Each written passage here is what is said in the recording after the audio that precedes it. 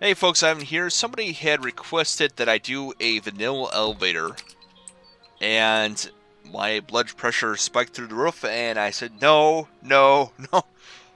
Um,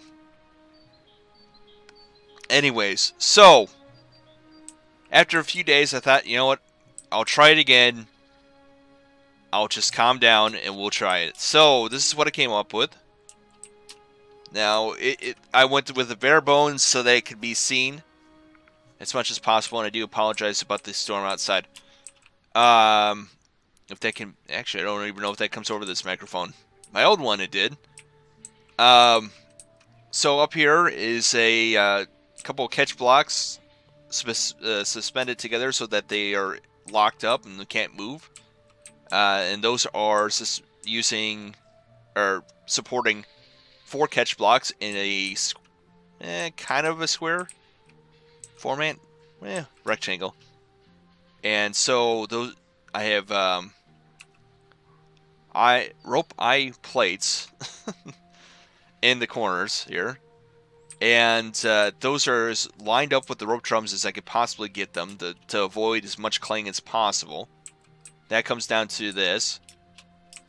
These 4 rope drums, which are in the center, or I'm sorry, in the 4 corners, rather, I should have said. And they are tethered together by a couple rope belts here. And that makes sure that the rope drums spin at the same time. Then I also have another rope belt right here, which goes to this crankshaft right here, or crank wheel, I'm sorry. And out here is the guide rails. So far, it has not needed any additional guide rails except for just the outsides there. So let's go ahead and see if we can't get it to go up. In fact, let's go. There we go. So overall, it's not too bad. I wouldn't necessarily put any carts in this system.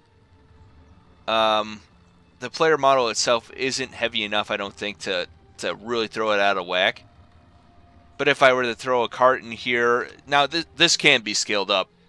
If I were to throw a cart in here, we might run the risk of having some issues. Just because it would be constantly juddering or being pushed up and going up and down. I'm doing that motion with my hand. If I jump, it'd be like that with the cart, which could cause clang. But anyways, let's. I'll demonstrate that it can actually go down too, and that's done pretty easily. Overall, it worked out quite nicely. I did originally have wheels on the outside to keep it from shifting back and forth too much, but those were causing it to get stuck. So that was not going to work out for me. But anyways, this was my version of an elevator. Bare bones.